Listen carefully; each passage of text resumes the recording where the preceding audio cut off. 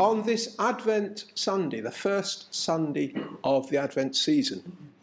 Advent, of course, from Adventus in the Latin, arrival or presence, from Perusia in the Greek, which means looking forward to, basically, and looking forward to the coming of Christ, originally just to his second coming. But of course, it's been used as well in this season as we approach Christmas, and we remember that when the time had fully come, Galatians 4:4, God sent forth his Son. And this evening, we're going to think just a little of that familiar story, familiar to all of us, but maybe just dig in and the Lord will just pick out one or two points that maybe we haven't realised and to refresh us again. Now I'm going to ask Christine if she'd come up and give us this evening's readings, please. Matthew chapter 1, beginning at verse 18. Now the birth of Jesus Christ took place in this way. When his mother Mary had been betrothed to Joseph, before they came together, she was found to be with child from the Holy Spirit. And her husband Joseph, being a just man and unwilling to put her to shame, resolved to divorce her quietly. But as he considered these things, behold, an angel of the Lord appeared to him in a dream, saying, Joseph, son of David, do not fear to take Mary as your wife, for that which is conceived in her is from the Holy Spirit.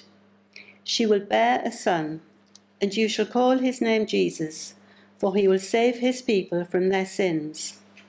All this took place to fulfill what the Lord had spoken by the prophet.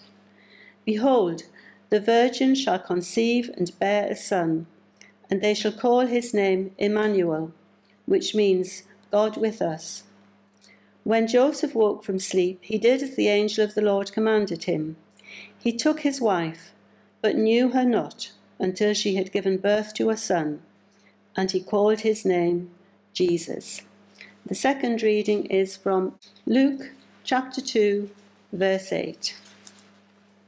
The shepherds and the angels. And in the same region there were shepherds out in the field, keeping watch over their flock by night. And an angel of the Lord appeared to them, and the glory of the Lord shone around them, and they were filled with great fear. And the angel said to them, Fear not, for behold, I bring you good news of great joy that will be for all the people. For unto you is born this day in the city of David a Saviour, who is Christ the Lord. And this will be a sign for you. You will find a baby wrapped in swaddling cloths and lying in a manger.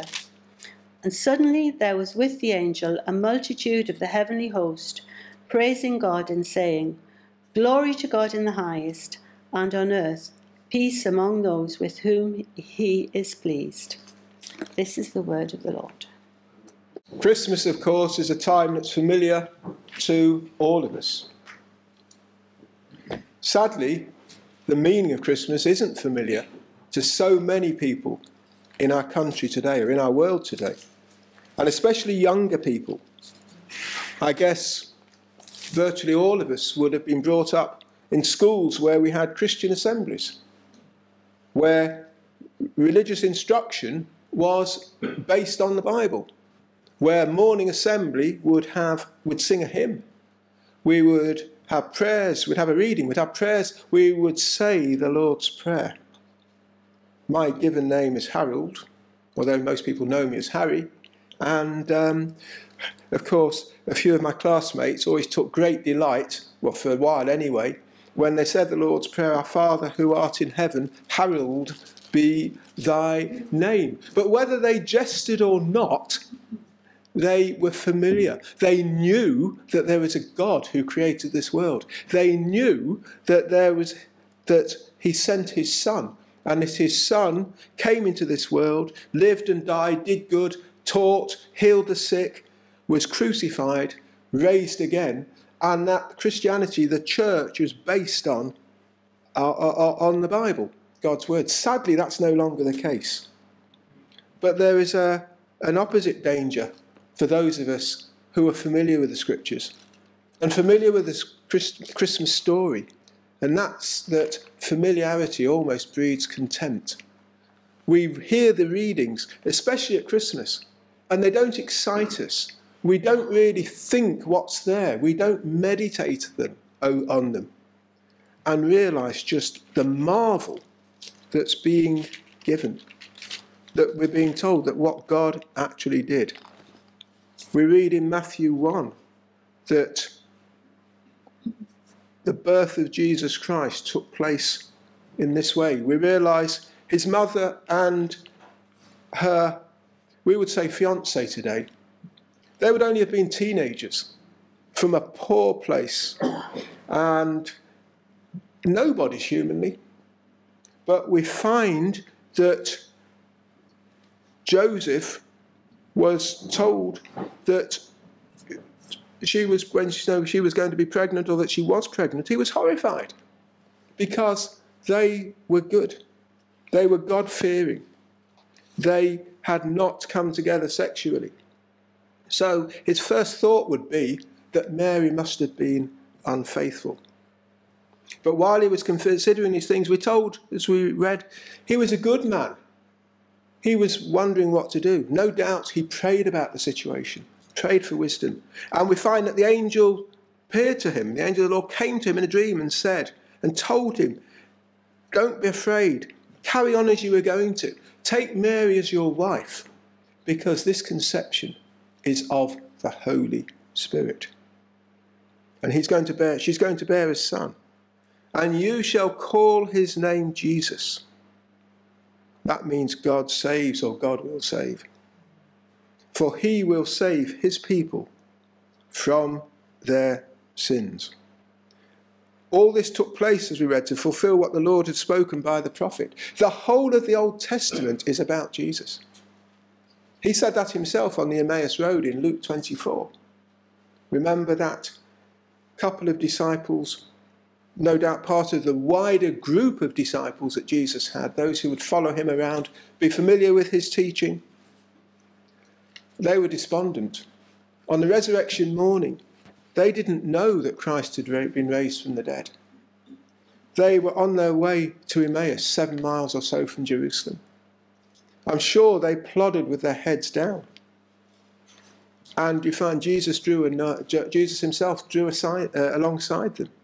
But he didn't reveal himself. We're told their eyes were beholden. They didn't recognise him. Amazing though that may sound. But it was only afterwards, when they arrived, they said, didn't our hearts burn within us? And what had he done? He'd revealed, he told them, that must be the greatest sermon ever preached. He said in all the scriptures, the things in the Old Testament about himself. The Old Testament was God's gradual unfolding, God's gradual revelation of his plan, of the coming of the Messiah. The people in the Old Testament, God's people in the Old Testament, knew that blood sacrifice was needed. They were given the sacrificial offering system and so on, which could never take away sins, but pointed forward to the Lord Jesus. That he was the suffering servant of Isaiah 53 and the other servant songs in Isaiah. That he was going to suffer and die, but he was also God's king. He was going to come and reign. And he was going to be the answer to the problem of sin. Man's rebellion against God, against his laws, basically against the principles of his word. And so his name, Jesus, was not just any name. It was a familiar name at the time. The Old Testament equivalent was Joshua. So it wasn't as if it was a name that wouldn't be familiar to people. But the meaning here had much more meaning in the person of the Lord Jesus. And notice, not he will come and attempt to save people. He will save his people from their sins. And this is what the Lord Jesus came to do. He was God's answer to the problem, not God's afterthought. God didn't have to kind of readjust and think, well, I've called the people, called the Hebrews, called the Jews, called Israel, and they've rebelled against me, as they did so often, of course. And he punished them. Exile of the 10 northern kingdoms, not exile, but annihilation by the Assyrians. Exile of the two southern kingdoms, Judah, southern kingdom, Judah, and Benjamin under Nebuchadnezzar. But God's answer unfolded, and it was his eternal purpose and his eternal plan. I quoted Galatians 4:4. When the time had fully come, when God's time came, he sent forth his Son. He sent forth his Son, promised in the Old Testament, but only as a shadow, revealed in the New Testament. And he came for a set purpose. He knew this. All the way through his life, he talked about having come, being sent by his Father, sent for a purpose, sent to save people. But not just to save his people from the penalty of their sin. It's not popular today, it's not fashionable, politically correct to talk about sin. It's not fashionably correct to talk about a God who is holy, and a God who, because he is holy, cannot look on sin and has to deal with and punish sin and banish sinners from his sight. But why else would he have sent his Son to suffer and die as he did? I love the Easter hymn, really. Greenhill, there was no other good enough to pay the price of sin. He only, Jesus Christ only, could unlock the gate of heaven and let us in. God had to come in the flesh. We're familiar with what's usually the 9th reading in our carol services. Next Sunday afternoon, I'm leading a carol service in a little URC church, well, United Methodist in URC, just about 3 miles or so from home, in a village called Wheatonstead. And they want to do it as lessons and carols, and obviously I'll put in comments and a mini epilogue at the end on that. But the 9th one is usually the beginning of John's Gospel, John 1. In the beginning was the Word. The Word was with God, and the Word was God. And you drop down a little bit further. The Word, Jesus Christ, became flesh and dwelt among us. I hope that never ceases to amaze us. I hope that never brings us out, our hearts out in gratitude and praise and worship and thankfulness that he, by whom and through whom the world was made, he who was very God. Don't try and understand the Trinity, or I prefer the expression tri-unity. How can God be three in one? One God, but Father, Son and Spirit. Our feeble minds, human mortal minds, are not capable of understanding deity, of understanding the infinite God. But God's word teaches it, and we believe it by faith. And we realise that that was God who was there in that manger. That was God who came into this world. He was perfectly God. The scripture, Isaiah 7:14, was fulfilled there. Behold, the virgin shall conceive and bear a son, and they shall call his name Emmanuel. And just in case there's any doubt about the meaning, we're given that in scripture, which means God with us. That baby was God. 100% God. But that baby was 100% man. Matthew begins his gospel with the genealogy of Jesus Christ. Matthew's written to a Jewish audience. You could say that Matthew is the gospel of Jesus the King. And therefore Matthew starts with Abraham. Remember, it was Abraham who God called. Abraham was just a pagan like the others. There was nothing special about Abraham. But God called Abraham, chose him, equipped him, told him that he was going to make him the father of a great nation, the people of God, and that he would be blessed and would be a blessing to all nations. And the Lord Jesus makes it absolutely clear, and Paul does in several of his epistles, that true believers are Israel, the true sons of Abraham. In John 8, Jesus said to the Jews, the unbelieving Jews, He said, if you were Abraham's children, you would do what Abraham did. What did Abraham do? They recognized and they trusted in, they believed in the Lord Jesus. And so here we have the fulfillment. God, 100% God, yet 100% man. 100% man so that he could identify with us. He could be our representative. We often think how, you think of David and Goliath. And you've got the Philistines, and you've got on the one hand, and you've got Israel on the other. They had a choice. Either the whole armies massacred each other, great bloodshed, or they picked a representative. And that representative represented for the whole nation. If he won in battle, then the nation had won the victory. If he lost, then the nation had lost. That's a principle there for us, that the Lord Jesus Christ is a representative of his people. If we trust him, then his victory over sin, his victory over death, his victory over Satan, his victory over and his banishing of the penalty of hell, the penalty of sin, was gone in him. And so here we have the Lord Jesus who did this. But also he was human, as well as being God, and he had to be God. He had to be sinless to be able to bear the sins of his people. I'm just going to quote from a short bit from J.C. Ryle here, who can say this, the 19th century Anglican, godly Anglican bishop.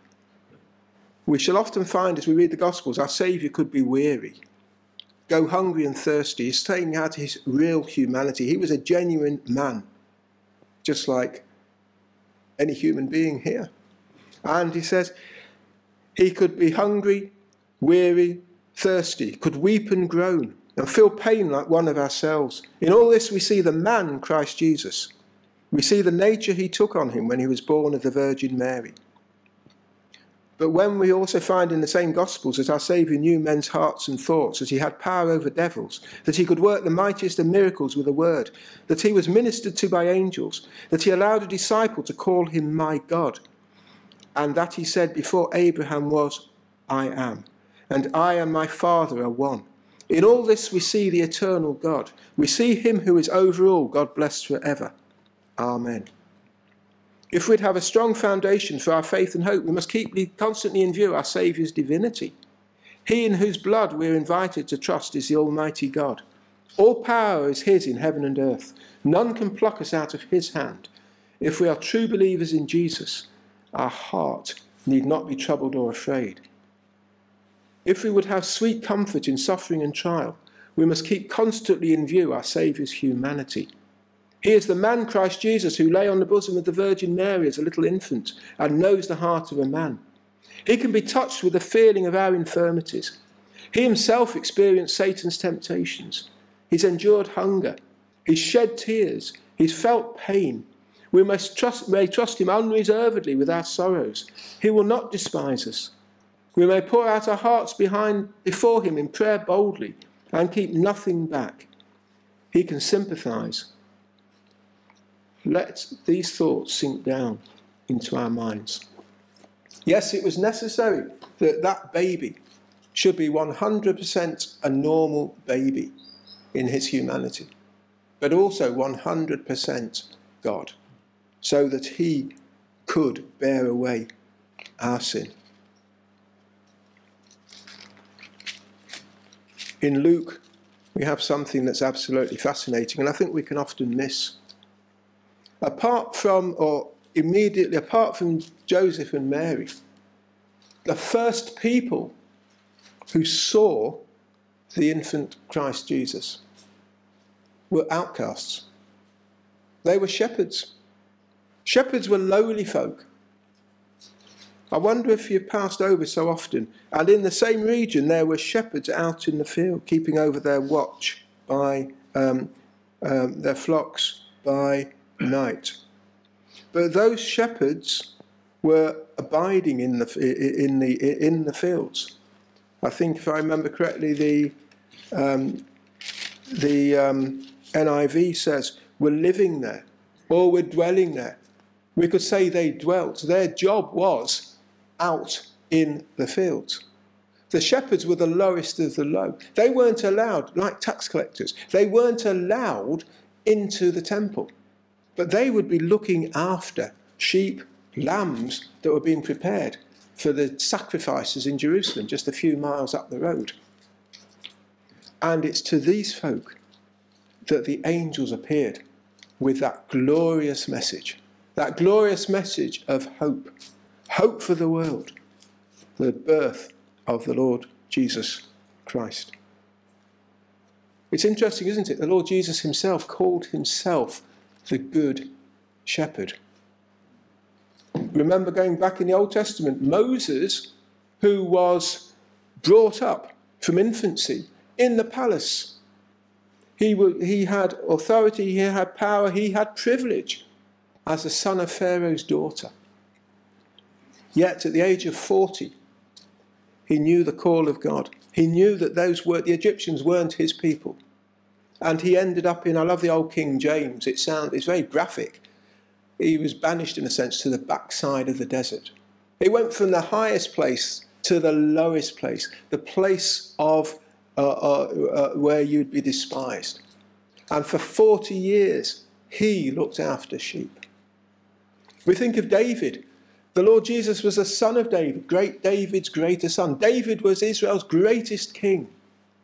A man, said God himself, after my own heart. And David could say that God had raised him from the sheepfold. Stuck out there. Remember when Samuel was told by God to go to Jesse and to anoint one of his sons as king. That Jesse had 7 strapping lads. And he paraded them there. He didn't even bother to call David, the 8th son, in. He was just out there. He was the least. He was only fit for looking after the sheep. But remember what was said. Man looks on the outward appearance, but God looks on the heart. That should encourage us, shouldn't it? That should encourage us big, big time. Because how many of us, if we look at 1 Corinthians chapter 1, I love that, where Paul, speaking to the Corinthians, he says, consider your calling. Think who you are. I mean, how many of us are household names in society? How many of us are regularly on television? How many of us in Hello magazine or all the rest? How many of us are seen as celebrities and lauded and praised and given all the privileges in this world and so on? And people speak your name almost with reverence. None. Or if you are, let me know afterwards. Apologies, but I doubt that's the case. But what does Paul say? For consider your calling, brothers. 1 Corinthians 1:26. Not many of you were wise according to worldly standards. Not many were powerful. Not many were of noble birth. But God chose what is foolish in the world to shame the wise. God chose what is weak in the world to shame the strong. God chose what is low and despised in the world, even things that are not, to bring to nothing things that are, so that no human being might boast in the presence of God. And I love verse 30. And because of him, it's God's doing, his grace, his love, his mercy, his calling us, causing us to hear the gospel, not just with these ears, but to hear them in our hearts and to recognise that gospel is the message I need. That's the Saviour I need, because God, by his Spirit, has convicted us of our sin and of our being under his wrath and his righteous judgment. God chose what's low and despised in the world, even so that things that are not, to bring to nothing things that are. Why? So that no human being might boast in the presence of God. Because of him, you are in Christ Jesus, who became to us wisdom from God, righteousness and sanctification and redemption, so that, as it is written, let the one who boasts, or the one who glories, glory in the Lord. I love these shepherds. I love the story. Yeah, they quaked with fear. Every time a single angel appeared, people were struck with absolute fear. Here we find that they ended up with they had a heavenly choir. They weren't expecting this. That night on that lowly hillside, suddenly the host of heaven there, proclaiming a message, proclaiming good news, proclaiming the best news. An angel of the Lord appeared to them. The glory of the Lord shone around them, and they were filled with great fear. I'm not surprised. But the angel said, "Fear not. For behold, I bring you good news of great joy, which will be for all the people. For unto you is born this day in the city of David a Saviour who is Christ the Lord." Notice, not a Saviour who was the Lord, and he ceased to be the Lord now, he's just a man, he's just a baby. But that baby in Bethlehem there was the Lord. He was still the sovereign Lord of all. And he is Christ. A couple of weeks ago, I preached on Peter's great confession in Matthew 16, where Jesus said, "Who do you say that I am? I, the Son of Man, am." And Peter said, "You are the Christ, the Son of the living God." And Peter said, "You're blessed, because you've not got that from reading. You've not got that from humanity. That's come because my Father's revealed that to you." And here God, through the angels, revealed to these lowly shepherds, these outcasts of society, that there's a Saviour, and that Saviour is Christ the Lord. He's the Christ, he's God's anointed prophet, God's anointed priest, God's anointed king. But these lowly shepherds, they were the first to get that news. And they were told, there's a sign. You'll find him. You'll find him wrapped in swaddling cloths and lying in a manger. And then there's a great host with that angel. And the heavenly hosts were praising God. What a choir that would be. We think of great choirs who sing magnificent oratorios like Handel's Messiah.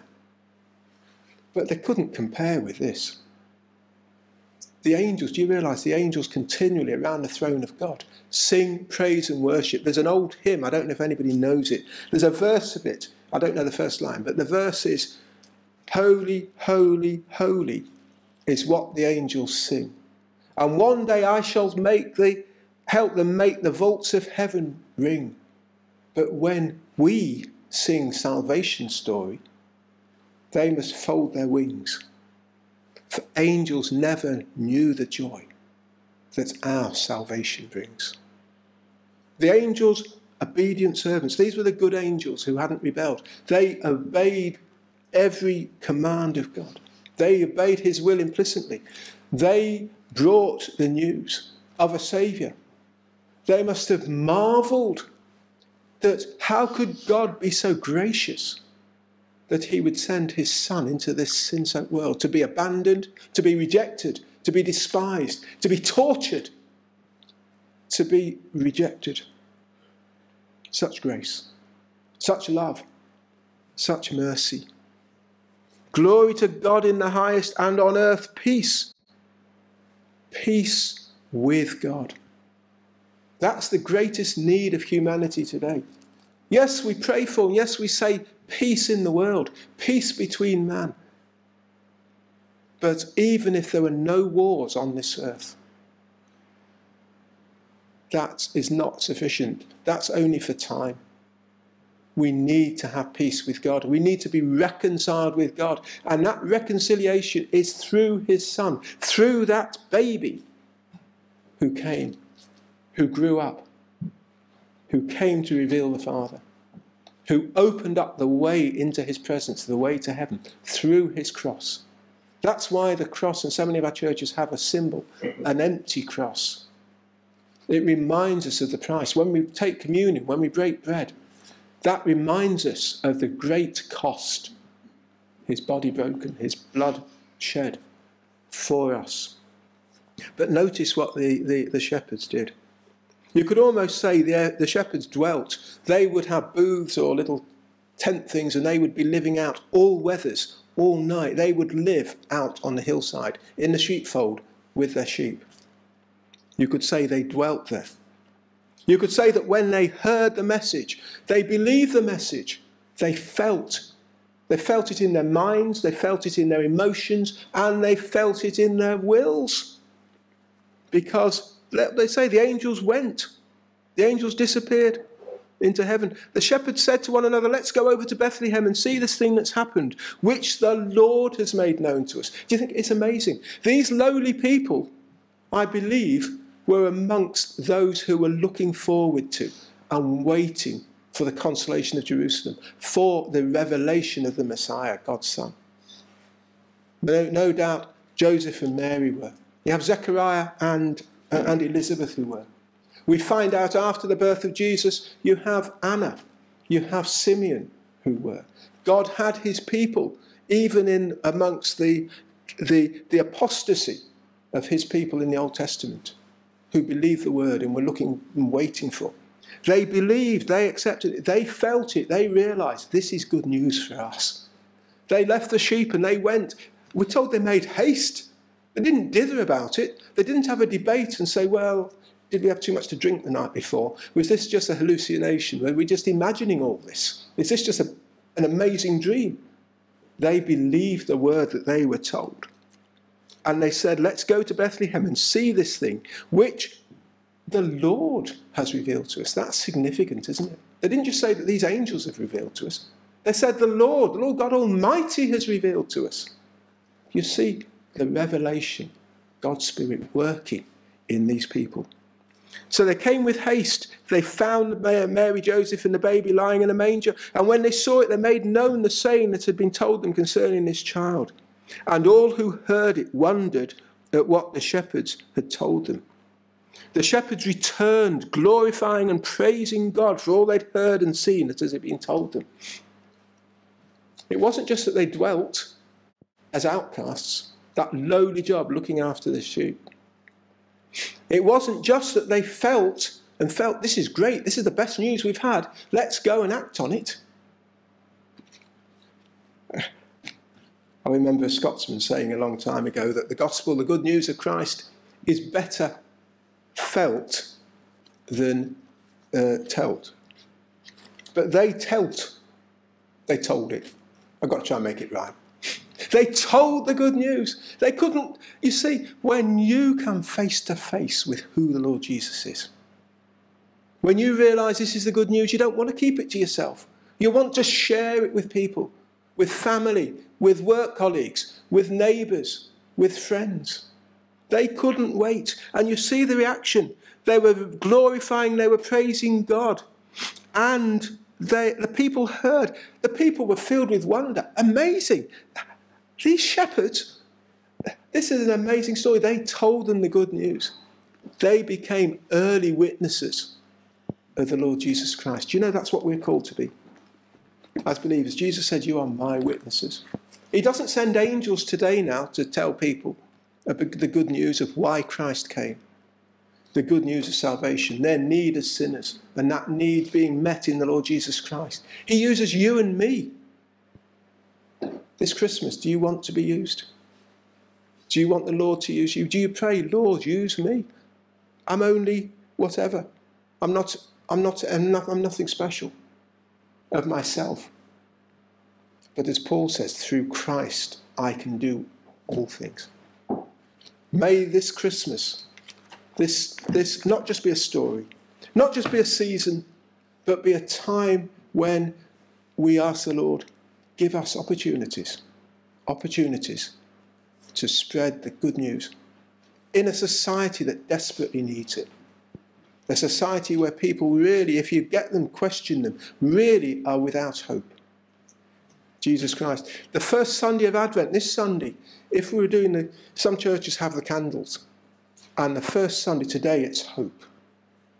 That hope is the glorious hope in the gospel of the Lord Jesus Christ.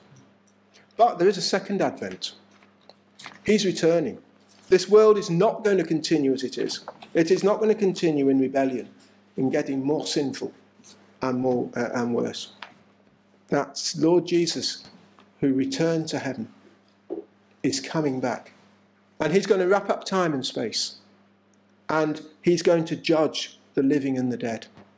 Those who have recognised and trusted his Son will be brought into heaven, eternal bliss with him. Those who have rejected will be banished from the presence of the Lord. Those who have rejected Christ now, he'll give them what they wanted. They wanted nothing to do with him now. They'll have nothing to do with them then. And that is the warning of the gospel. The Lord Jesus gave more warnings than anybody else. It's not surprising he spoke more about hell than anybody else. He knew. But he warned to flee it. He warned basically not to end there. And because he's coming back, and he's going to usher in his new kingdom. And there'll be no more pain and no more suffering and no more war and no more hardship and no more crime and no more sickness and all the things that are the fruit of sin and rebellion in this world. Do you look forward to that day? We can do. Our final hymn picks that up. Lo, he comes with clouds descending, once for favoured sinners slain. Thousand saints attending, swell the triumph of his train. Hallelujah, hallelujah, hallelujah. God appears on earth to reign. And then we sing in our last verse, and I trust we sing this from our hearts. Yea, amen, let all adore thee, high on thy eternal throne. Saviour, take the power and glory, claim the kingdom of thine own. Hallelujah, everlasting God, come down.